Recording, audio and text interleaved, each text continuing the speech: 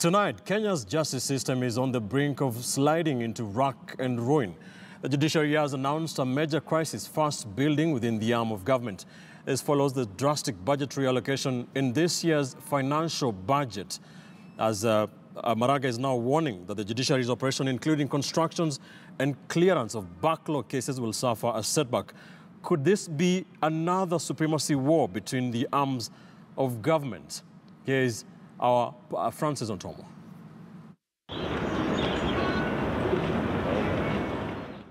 Tuesday afternoon, and the man in charge of the country's judiciary was making measured steps out of his office.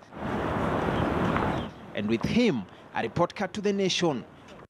We have called you here today to express our concerns regarding the drastic cuts in the judiciary budget, which have a devastating effect on our work.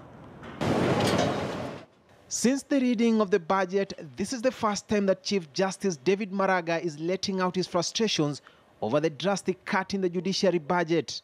The Judicial Service Commission, which has a wide mandate, will be seriously affected. From 891 million shillings we requested, we only have 64. So the JSC, is likely to be terribly affected, and quite a number of the functions of the judiciary will not be able to be carried on.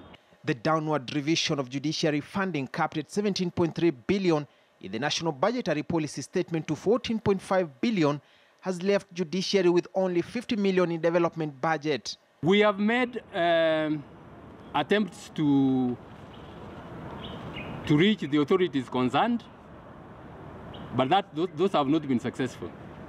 Maraga says this will deal a major blow on efforts to clear a backlog of cases. Also, the Chief Justice says 41 government-funded projects will stall, with another 29 funded by the World Bank facing similar fate. Please let the public bear with us and know the circumstances under which we are operating. The humiliation of the judiciary has not stopped observers from casting their minds back to events that followed the nullification of the re-election of President Uhuru Kenyatta.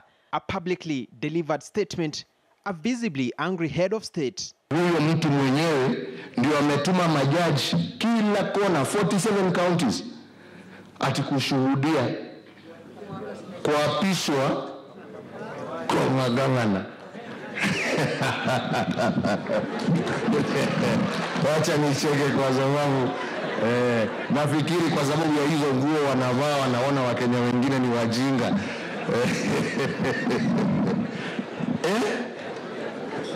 I don't want to speculate and give any reason, because I don't know why, because for us it is surprising.